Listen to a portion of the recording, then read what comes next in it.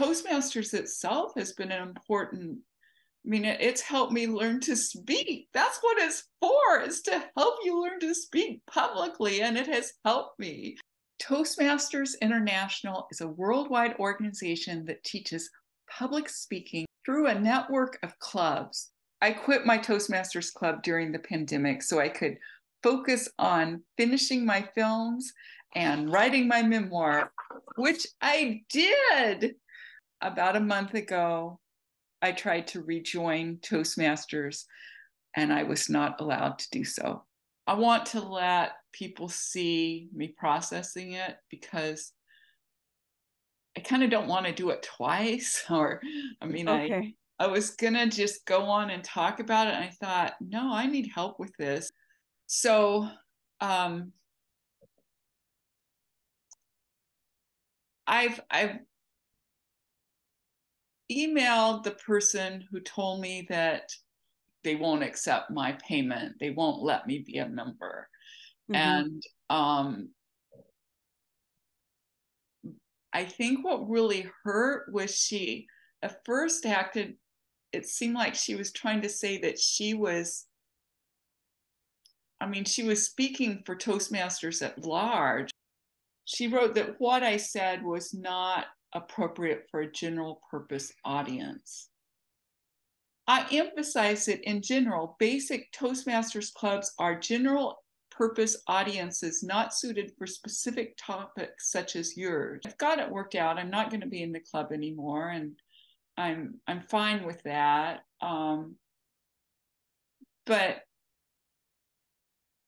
it hurt like this young part of me. You know, it hurt like the little girl who was told not to ever tell. And Right.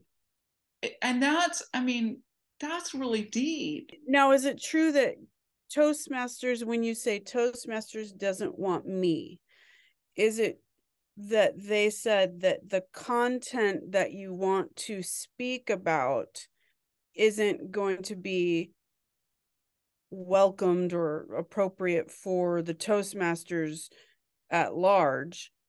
And you had an option to say, okay, I won't talk about that, but you didn't want that because you don't want to have that be a restrictive element.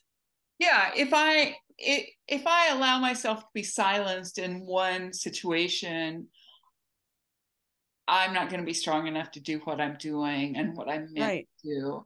Right. And So it's your choice. oh yeah, it's Yeah. my choice. It's my choice. But I don't know that it's. I mean, that's what it is. It's my choice. I'm fine with that as an adult. Uh-huh. But it's that little girl part of me that is like feeling shame.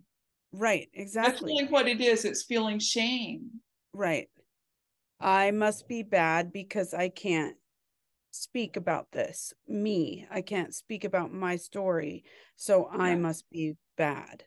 Or also she keeps saying, oh, there's threshold there and you've just worn us down. And you know, it's like So um that's what the Toastmasters person said, making you wrong or bad.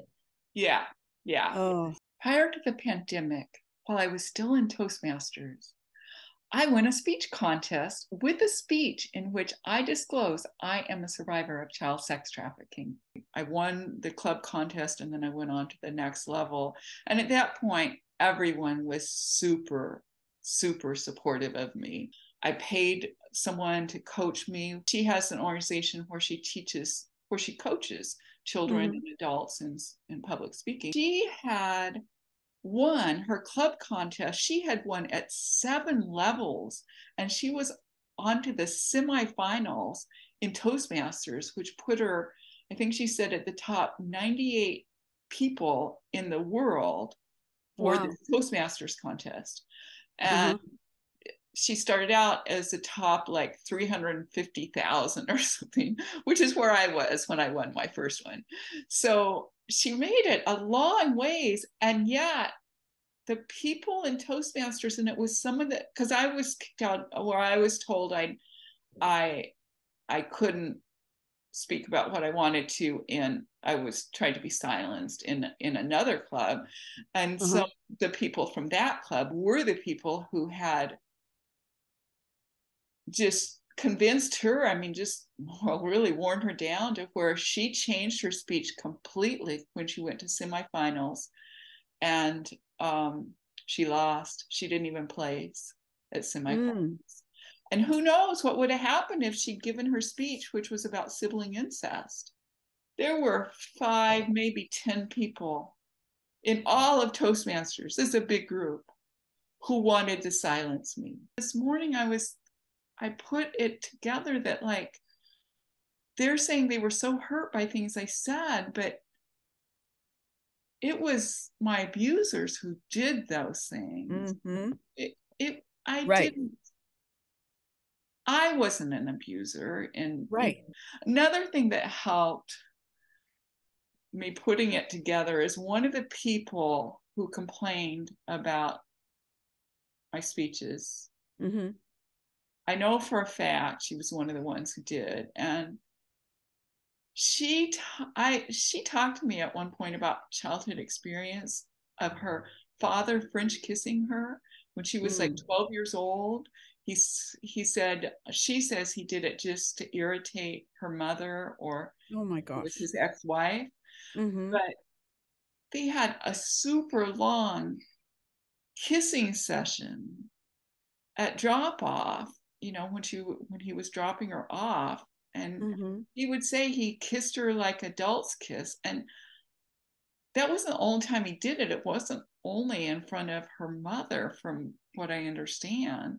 But she says it wasn't sexual abuse. I want to make it clear to everyone who views this that if an adult kisses a child inappropriately, that is sexual abuse. It is a crime. It's wrong. My fellow Toastmasters who disclosed to me didn't interpret it as abuse, but it is. After telling me this, she made speeches glorifying her father. She mentions her father in speeches, multiple speeches, and she includes like details like how good looking he was and how he wore his hair. And I tell you, that was triggering for me. I mean, it was just sickening to me. And but she wasn't silenced.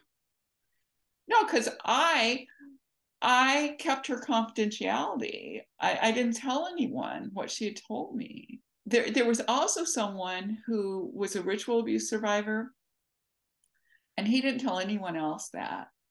But he talked to me after meetings, and I would send him my speech sometimes before meetings.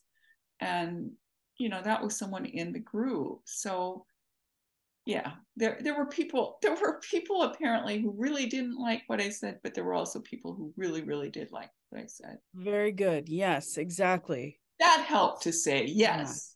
Do you have ideas? It just feels like my little girl self is still really hurt about this. And it's not my logical self, but ideas on how to help that.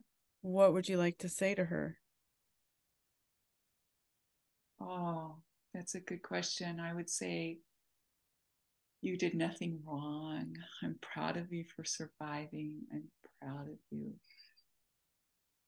for wanting to speak out, because otherwise I wouldn't be doing this. Otherwise, all these people that I'm helping wouldn't be helped unless that little girl part of me was willing to.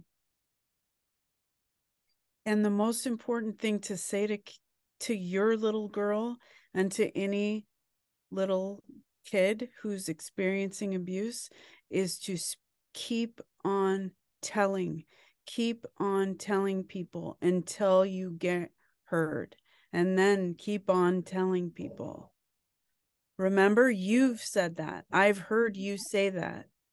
Yeah, I do. I tell children to keep on telling people. So that's my child's self. That's right. I couldn't. Yeah. It's like I could, if I silenced myself, I wouldn't be a good. Yeah. I wouldn't be able to do what work I'm doing. So you want to tell your little self to keep on talking, to keep on sharing, to keep on expressing that voice. I love that. That makes, I can see this, I can see a smile on her face as we were talking. I mean, I can see her being happy now.